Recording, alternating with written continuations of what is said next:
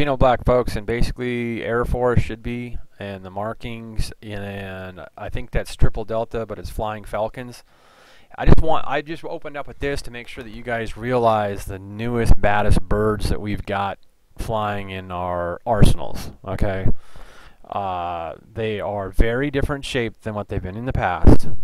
So that when you see a newer, rounded shape like this, anybody who's an aircraft nut, I am, but I haven't been paying attention for a long time.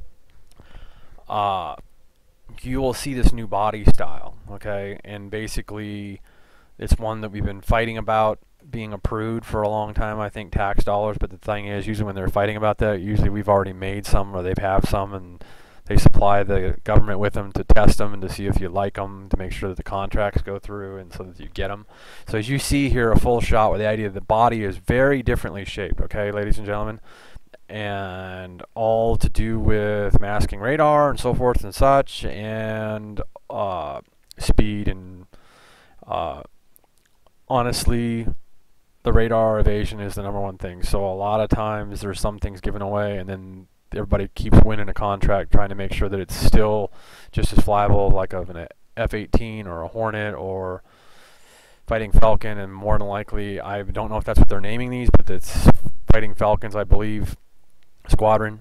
And anybody that's a military nut should be able to, with the zoom in that I gave of the there, you should be able to, I think that's Triple Delta, Delta Fighting Falcons. But then again, and then all I know is I can tell it's either East Coast, and you can see a radar dome down there, and this is either East Coast or Britain or Germany, because you can tell by the buildings, old style buildings. So it's either East Coast, England, or Germany, where the idea they're flying over. But anyway, just make sure that you don't realize when you see a new picture of an airplane, don't freak out and think that it's a spaceship, because we have some very different looking. And if you ever seen the I think it's the F-17 or something like that, the black one that evades radar, and basically you go to Desert Storm and stuff, and you'll see we use them there. I think Desert Storm, and they're on after.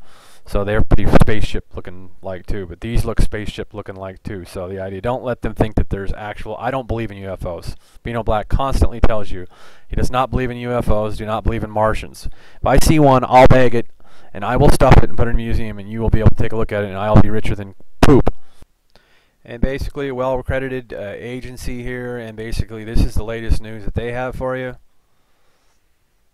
Alright, so you can see the dates through the year. And so let's just go to our data finding and stuff that we find for you, because basically we've seen Lovejoy and all stuff like that. So a lot of this stuff is just old news, because the idea of Lovejoy is the newest, hottest thing that we've seen, and also the planet that I showed you, the humongous dead sun.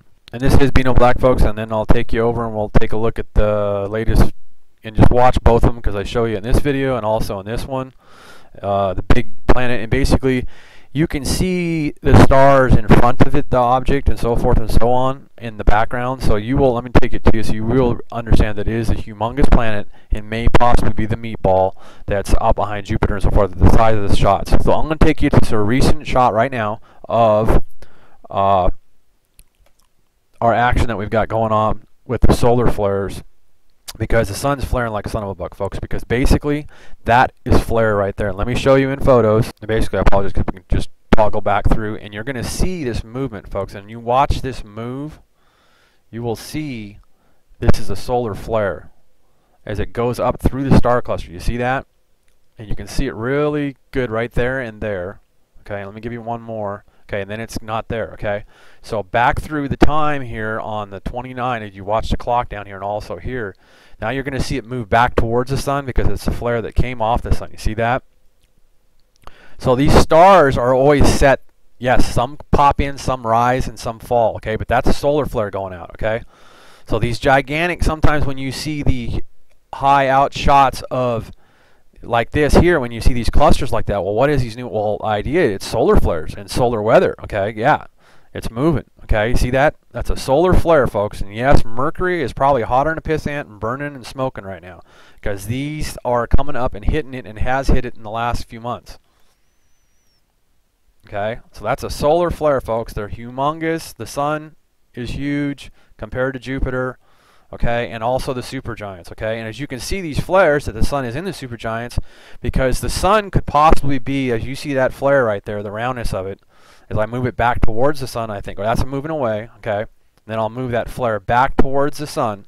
It's a solar flare, and you will see the idea that the sun is probably that humongous, okay. Now the object, and you watch this video of mine, folks, basically. Let me go to blowing it up, and then we'll see about Java readjusting itself. But as you can see, all these, as it's doing the adjustment to do the play, I'm not worried about it playing right now, we got it frozen. You can see all these stars still in front of it, okay? And even in like a planet, look at these planets right there. You see that planets that were there? So going through this footage of showing you what I basically taken, and it's still available on, should be on Setchi. You should be able to find this and see how the Java player messes up, but I don't really care, because the idea that you're going to be able to see these planets, see those planets right there, and you also that now I can pull the player back, and this is our gigantic object, okay, folks. So these star clusters stay there in front of this, okay, and this may possibly straight up be may possibly straight up be, and as you see, those planets right there also are still right there in front of this massive, because you can go to the video and watch it. It's a massive object, and all this stuff stays intact. The magneticism of Venus, I believe that we had there, and the other planets stays intact. All these star clusters, like these star clusters over here, stay intact, because this is massive and huge and way beyond back out that direction. Okay, now let me go ahead and hit play so that you'll end up seeing that the idea that where it was at, because this is where we took Lovejoy and so forth. Mars is there and Venus.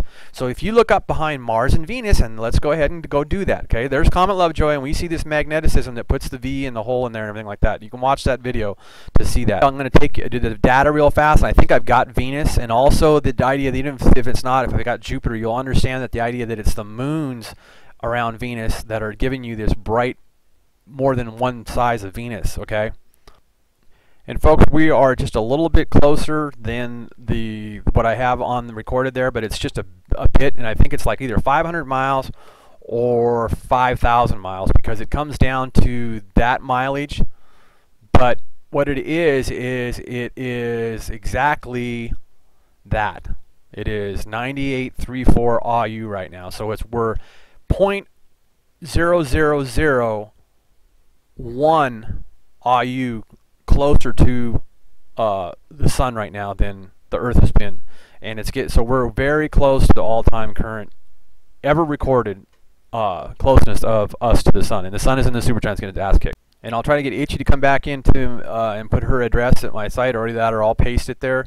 But the idea that you can also go here and click on BEANOBLACKWebs.com and get the supergiant's main sequence where the sun's getting his ass kicked, and also we basically let everybody know here that the idea that the truth about rads and CPM, and a lot of links for you to cut and paste, because Karasoft has messed with my site a lot on not letting people go there. So you cut and paste these addresses, and you will get your data for rads and CPM, okay?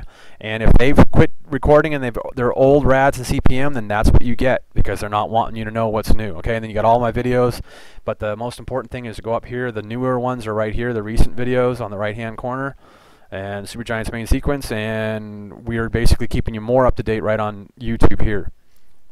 But we'll go here when something's missing. And here's Aurora, and you can see the dates. We're all up to date here, and today's the 27th. Okay, and there you go, the 27th, and you can see we're off again, because basically the North Pole is off, probably centered around somewhere right there in the center of the blue haze. Earth goes through space at over 60,000 miles an hour, and that's what a lot of people want to know, is how fast are we going through space now, and how many revolutions are we doing a day? And way off in that Antarctica on the South Pole. Okay, so we probably have some earthquake activity today. So I'm going to come back into here. Because right now I'm going to show you pictures from down at Antarctica. And as you can see, folks, the 27th, and then the UTC, this is Zulu time, so it's earlier. Now, this object is there. So what I'm going to do is go back into Rothenberg Station and blow that up so that you see that we have basically right there is that planet and stuff that we will end up seeing in these shots as I blow into them. And you also get that is this. Okay, this right here is an earlier shot of that right there below. Okay, And also you'll see that there's times in shots like this, sunrise is not shown. So it's unusual because the idea that I'm going to show you where M22 is at, and M22 is behind the sun. Okay, so that is probably why that we have them hiding what is coming up. Now you can see the time. This is UTC 2 a.m. Okay, and as we work our way back, that is that object there earlier, the lower portion. Okay, and that's the higher portion, blown up at 1,000. And as you can see, this is a planet cluster up there, and more than likely the one that this is probably exactly what I see that I've shown you on the last couple of videos that's in the H video, and I'll try to pull up the latest H high 1, 2, A, B, or C, whatever the heck one is, I'll be able to pull it off of. But I'm going to pull in here and let you see, there it is, coming up in the morning. More than likely Proxima Centauri, or Rigel Cantaris B, or Rigel Cantaris A, or anything of the supergiants. As you see, you get the darkness, and it's not the camera that does it, it's just the object that gets in front of it. And you can see it slicing right through the middle of it as it's coming up at that early Zulu time. That's AM, that's 1 minute AM Zulu time on the 27th, okay? So you can see it, and it keeps constantly getting reflected right there on the roof when it comes up. Now when the sun comes up, this will light up right here. Okay, the lower portion of this, because the sun comes up in the east, which is over here.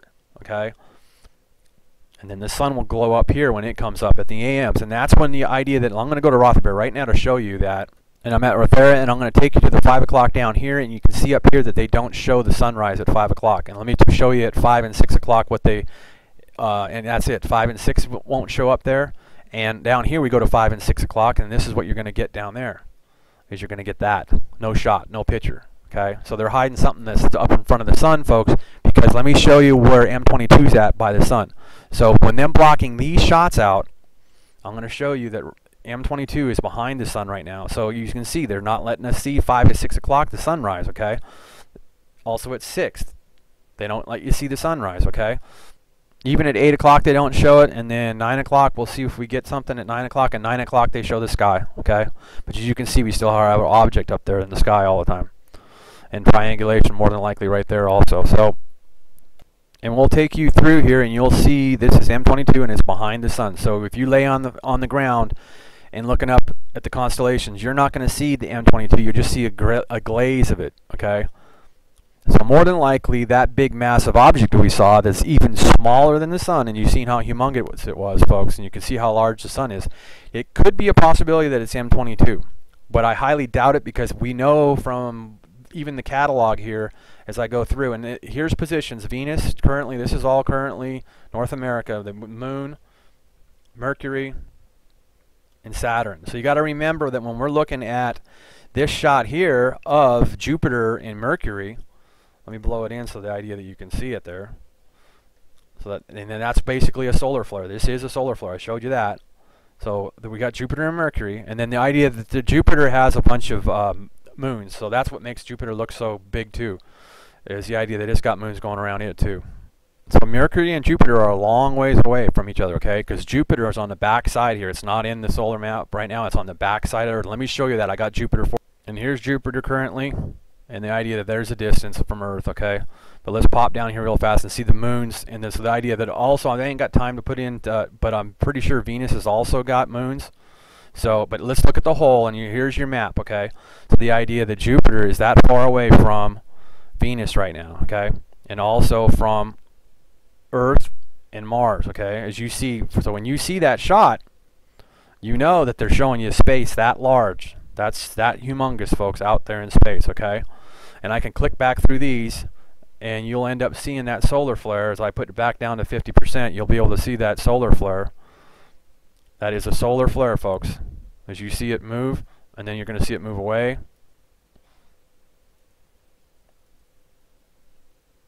And I'll make it move back into the sun. That is a solar flare. Humongous, ladies and gentlemen. Humongous solar flares up there in the supergiants with the sun. So the massive object that we've seen before, more than likely is something either from the supergiants or behind all those star clusters. As you see, it doesn't obstruct any star clusters, and the idea that it could be between us and Uranus and Neptune and Pluto and to be the big meatball. because it's out the back door in the dark. Our object is Antarctica. Next